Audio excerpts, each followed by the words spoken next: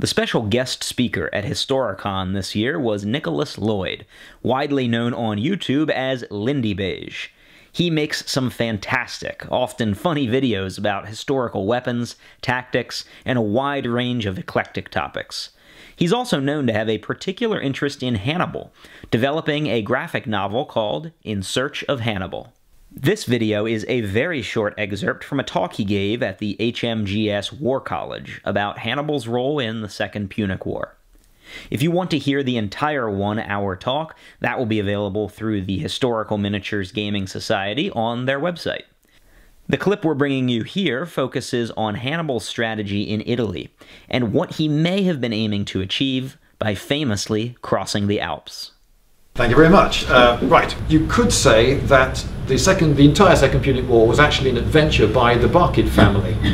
Carthage had a senate, just like Rome had a senate, but that doesn't mean that Carthage was ordering the Barcids to do everything that the Barcids were doing. In fact, much of the Carthaginian senate for much of the war was against what the Barcids were doing.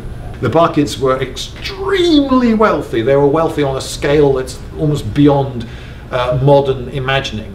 Bill Gates is pretty well off, I think we can all agree on that, but the idea of Bill Gates privately funding a war with Russia is, you giggle at that as an idea, but that is sort of what the Barcids did.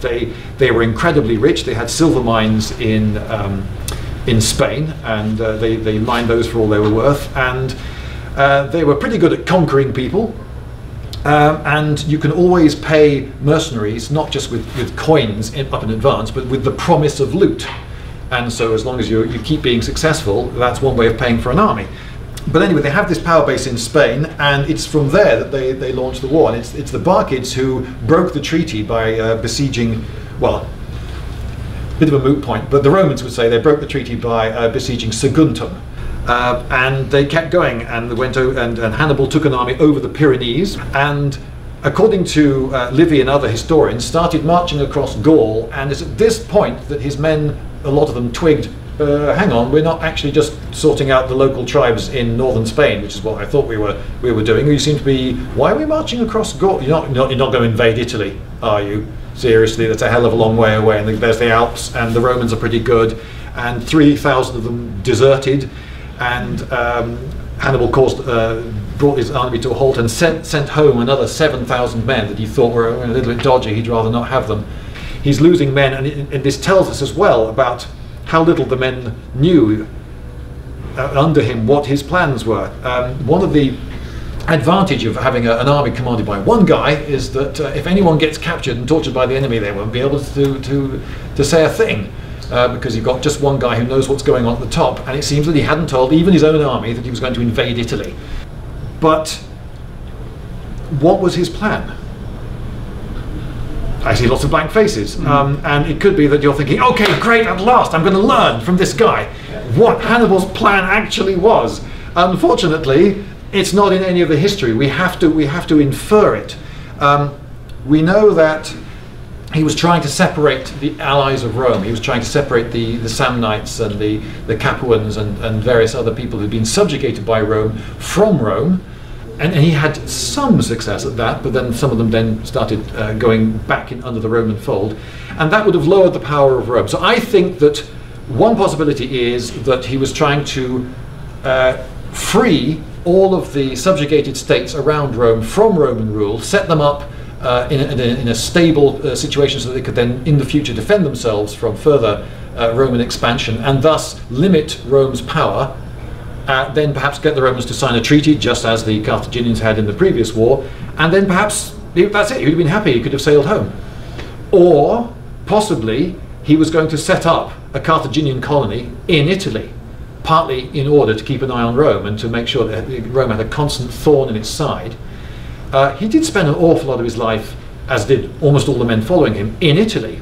And as some people have pointed out to me, Italy's rather nice. You know, if you're from the deserts of North Africa, you might think, oh, actually, Italy's quite nice. Quite like the wine, nice olive oil. I'll stay here. And a lot of the men perhaps would have met a woman. And this is one issue, a huge issue, which is not in any of the histories, and I've never even read a modern history book which deals with it. He arrives with 37,000 men. He allies a load of Gauls and takes them down to the other end of the country and keeps them there for ages. They're almost all men. If you march into an area that you're hoping to ally, you've got to say to your, let's say, 50,000 men, and no disrespecting the local ladies, okay? Because that's really not the great way to make allies. 50,000, an army of 50,000 mercenaries who haven't seen their wives for years and years and years arrive after a big battle. How do you discipline tens of thousands of men to not do that sort of thing, to not steal? These are men who are on campaign hoping for loot. It was a problem that he had to come up with an answer for. And it could be that he would say, right, everyone's fair game, but just stay away from the noble women, because they're the ones that matter, and it's the nobles we're going to be negotiating with. And what happens to the lower orders, just, don't tell them, I won't ask. Maybe. It's a horrible thought with a modern mindset, but that's not impossible either. But he freed all the Carthaginian slaves in his army. But then, and before you think, oh, so he's here to free the slaves, he's that sort of modern guy, he then said to all the Carthaginian slave owners, oh, but don't worry, I will compensate you. But then we never find out how he's going to do that, because again, if you go into an area hoping to ally and you enslave a load of them or steal their slaves in order to compensate the people whose slaves you've just taken, again, that's not going to put you in a great negotiating position. And that's one other thing that I notice in the history of the war, that there are towns like Capua, which was the second biggest town in Italy after Rome, that changed sides and for a while at least sided with the Carthaginians, but no ports. It took him absolutely ages to get a port, and he had to go to a huge amount of trouble. The port of Tarentum, which is right down in the south, it's just in, if you imagine there's the stiletto heel of Italy, it's just sort of there. He besieged that for absolutely ages and had a terrible time taking it, and in fact for a long time he just had a bit of it because the Romans were holding out in another fort immediately across a moat, and at one point there were two harbours, one either side. He had managed to capture one of the harbours but not the other one. The Romans clung on with their very nails to that, and it seems to me almost suspicious that none of the ports swapped sides, even though some of them, having swapped sides, could have then immediately got all sorts of wonderful trade with Carthage. So maybe behind the scenes the Romans are pouring resources, bribe money to the people running these coastal towns.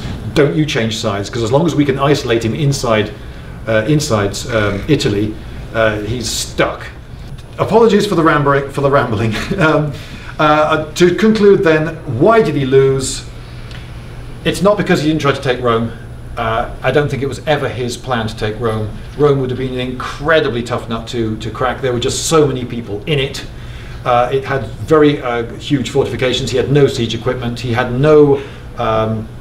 very little success with sieges. And besides, even after Cannae, there were still two Roman field armies out there. And if he just plonked himself in front of Rome, he would have thrown away his main advantage, which was his mobility. And they would have trapped him, and then he would have been the besieged, and it would have been all over, and I think he knew that.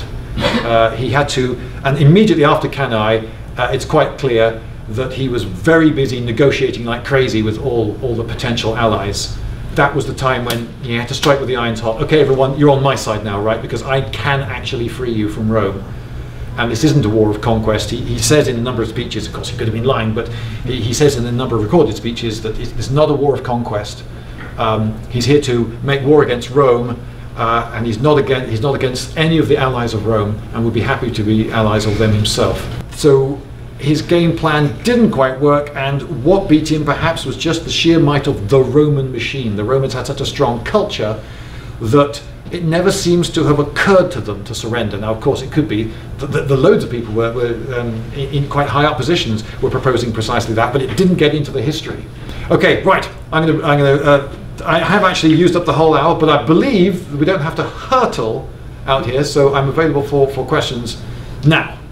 What you heard in this video was just a short clip, and if you want to hear the complete 1-hour talk, including the audience Q&A session, you can become a member of HMGS and watch all of their War College presentations online. You can also join us right here on Little Wars TV for an exclusive interview with Nikolas Lloyd where we talk about how he started wargaming, his favorite generals, which Hollywood movie he finds most faithful to history, and much more. And if you somehow aren't aware of his YouTube channel, we think you'll have quite a bit of fun by clicking here and checking out Lindybeige.